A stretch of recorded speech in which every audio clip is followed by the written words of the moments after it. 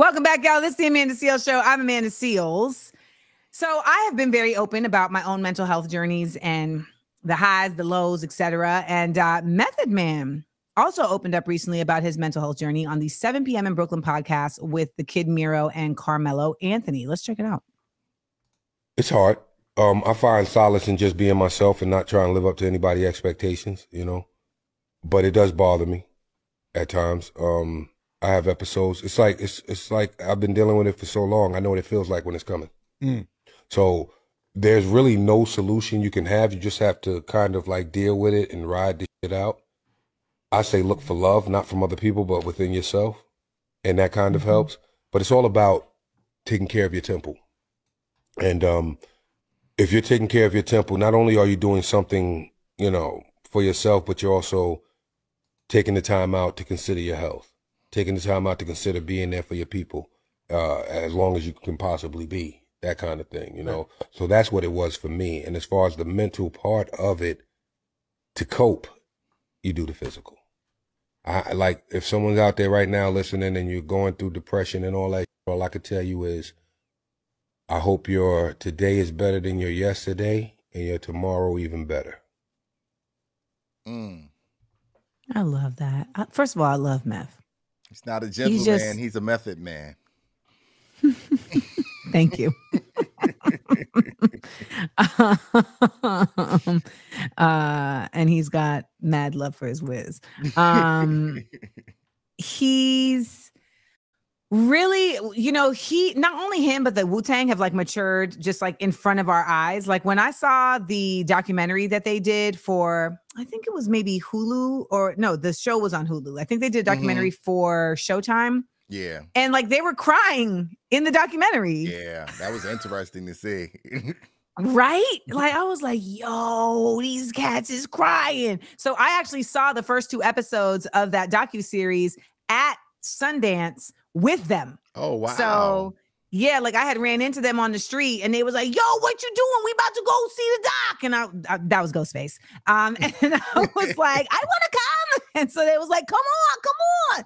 So I went and I was like, with them. And I was just like, yo, like y'all niggas is crying.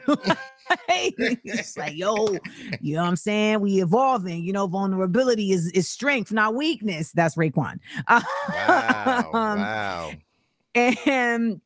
And I think it's really beautiful. I mean, we had Kanye over here talking about he invented emo, but it's like clearly the Wu-Tang has been through a journey of emotions. You know what I'm saying? I came to bring the pain, hardcore for the brain, Also, there's just so much machismo that comes out of hip hop that's disguised as confidence, but I think it's really masking the bereftness that people feel. Like a lot of these brothers are coming from really traumatic backgrounds, right? Then they get into positions where they have all this money and fame. Now they're being pulled. Yep. You got people flipping on you, betraying you, et cetera, et cetera. Like that's really, really draining.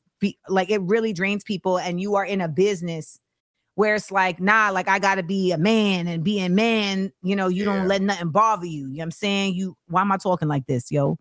Why am I? Word is bond. Word up. Word up. Knowledge bone. What's the science, baby? So, you know what I'm saying? I feel like, when men don't deal with their mental health, men particularly, well, I think just everybody in general, but I think it's less acceptable for men to be vocal about their mental health in our society. Yes. So a lot of times that ends up leading to coping with in toxic ways, whether it's through violence, drugs, cheating. Yeah. Sex. Yep. Yes. And, it's like drink a little some, smoke a little some, bust a little some. All right, Black people, let's prioritize our mental wellness. So here's some tools to help you seal the deal with the good vibes. 1, like he said, if you feel it coming on, deal with the physical. Move your body. Exercise isn't just good for the body. It's great for the mind. It releases endorphins.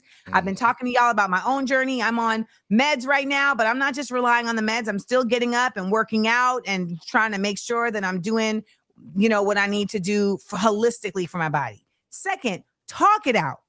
Don't be afraid to open up and share your thoughts. Expressing your feelings can be incredibly therapeutic. I know some people feel like they can't trust anybody. All you need is one. Try and find one person you can trust, even if it's not a mental health person. Try and find somebody that you feel like is not going to judge you. This one is a big one. Social media detox. Looking at highlight reels of other people's lives has a negative effect on your self-esteem.